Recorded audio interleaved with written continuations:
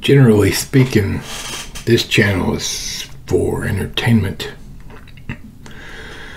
but I wanted to take a minute and talk about something a little more serious.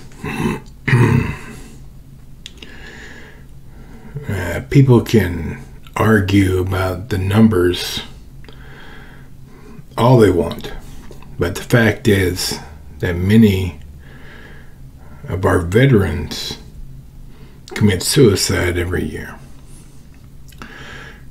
And obviously not just veterans, but other people as well. Especially now with the way we've been living for the last 18 months or so.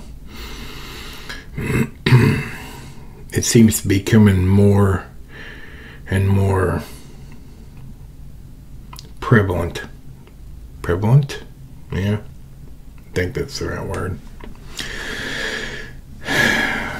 Needless to say, to me, that's a serious issue.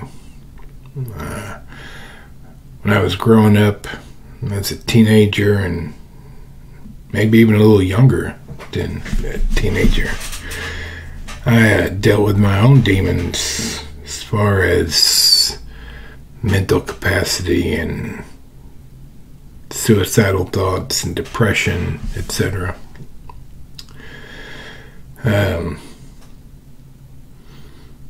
I survived it, as I've survived most other things, whether it be alcohol or drugs. And I no longer have those issues, the addiction issues, or the suicidal thoughts or depression. The military, more than anything else, I feel like probably helped me find a new mindset so that I didn't have that feeling of helplessness and concern. It showed me that I was more than I thought I was and better than what I thought I was. So I have a real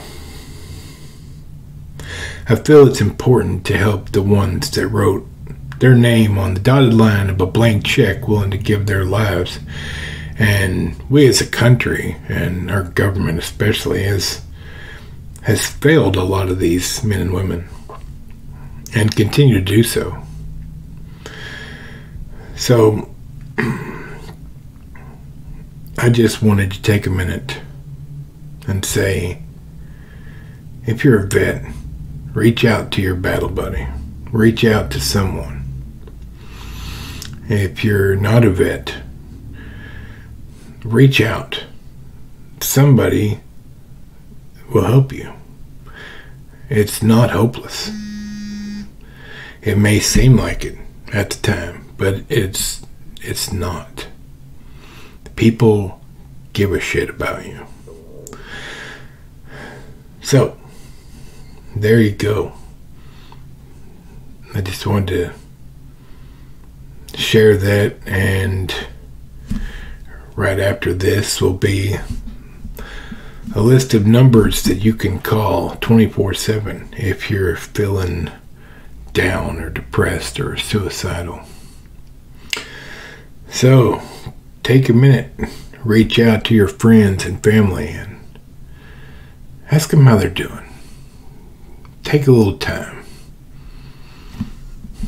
Y'all have a good day. God bless.